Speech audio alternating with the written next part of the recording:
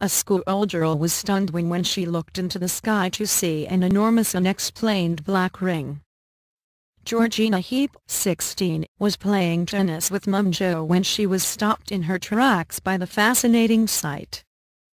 Gazing into the sky, the pair saw a clearly defined black circle which looked like a giant smoke ring. The UFO remained there for around 3 minutes before it disappeared completely.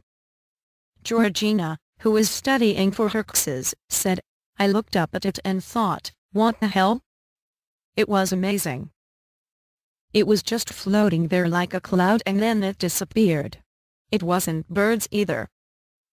There were about 10 of us who stopped what we were doing and watched. It is the weirdest thing I have ever seen." The spectacle, which appeared near Leamington Spa, Warwickshire on Friday evening, has stumped officials.